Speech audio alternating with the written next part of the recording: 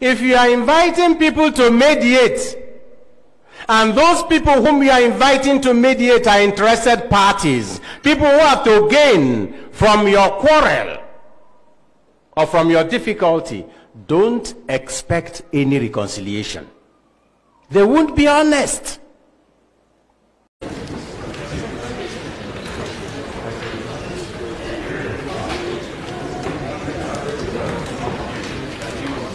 Order. Order.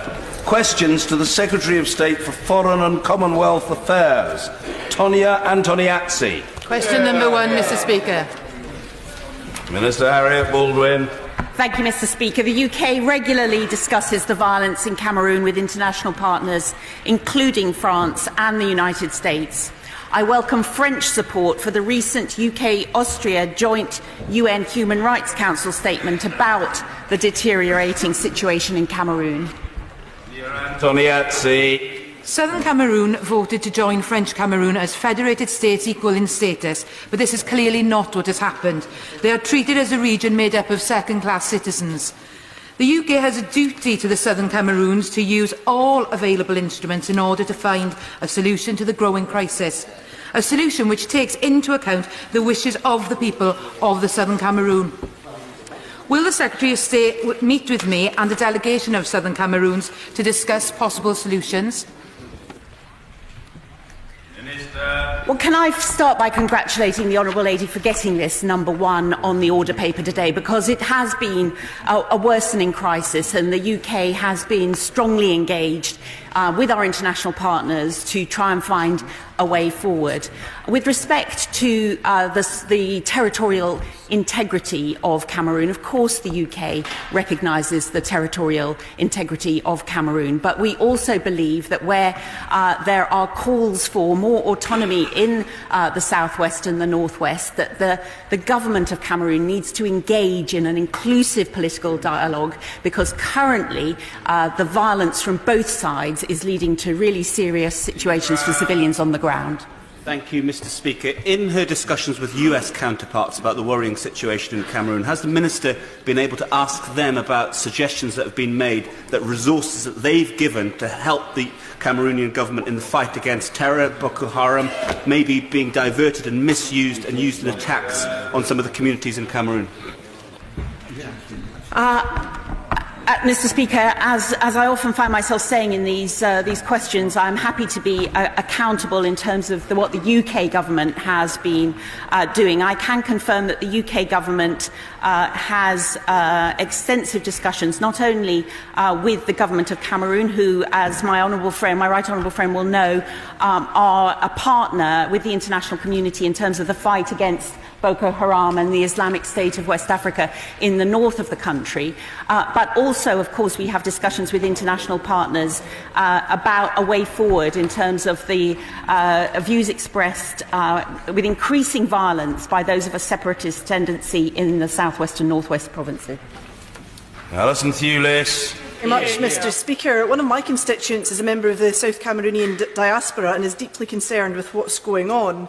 A recent Amnesty report noted the presence of arbitrary arrest, torture in detention and the existence of secret and illegal detention facilities in Cameroon. Does the Secretary of State agree with me that such activities are a stark violation of the Commonwealth Charter? And if so, what efforts has she made as a Minister to engage with Cameroon through the Commonwealth? Hear, hear. Hear, hear. Well, the Honourable Lady is absolutely right to raise the range of different human rights violations and abuses that were noted in the statement that we were very pleased that 39 countries signed up to at the most recent UN Human Rights Council. Specifically with regard to the Commonwealth, I can tell the House that Lord Ahmed, the Minister for the Commonwealth, wrote to the Commonwealth Secretary-General recently to share UK concerns about Cameroon and press for further Commonwealth engagement on the matter. Mr. Philip Hollowbone. The UK's aim is to be the largest G7 investor in Africa by 2022. Will any of this investment be going to Cameroon? Minister. Indeed, my honourable friend states the UK's policy in terms of aiming to be an ambitious investor in terms of inward investment into African economies. And I can confirm that there are UK companies that invest in Cameroon, and certainly that is absolutely something that businesses are free to choose to do. I think in terms of the political track, though, that we are trying to engage with the government of Cameroon. I spoke to the Prime Minister there recently to encourage them to find a way forward in terms of political and inclusive dialogue that can address some of the concerns that are being raised. Michael. Speaker, I spent time in Cameroon in 2013 as a political volunteer with VSO, and it breaks my heart to see what is happening to that beautiful country today. It seems to me we have a very potent mix of contemporary challenges and the long tail of our own and indeed French colonial history here. Can we have a two-pronged approach to this? Can we first of all have our colleagues in DFID tackling the urgent crises that there are with displaced peoples in conflict, and then from her own office a proper effort to get a diplomatic solution here? Well, the Right Honourable Gentleman is absolutely right that there is an ongoing humanitarian crisis, and earlier this year I did authorise that we would work through UNICEF to provide the immediate assistance in terms of humanitarian needs. Over 400,000 people have been displaced in this crisis, over 30,000 have fled into Nigeria, and I can say that DFID is working in terms of programming, and we're also urging the government to allow access for humanitarian actors into all parts of Cameroon. Liz McInnes. Yeah. Thank you, Mr. Speaker. Human Rights Watch said last week, and I quote, "Government forces in Cameroon's Anglophone regions have killed scores of civilians and torched hundreds of homes over the past 6 months. So can I ask the Minister of State, how many more innocent civilians need to be slaughtered for Cameroon to be suspended by the Commonwealth?" Minister.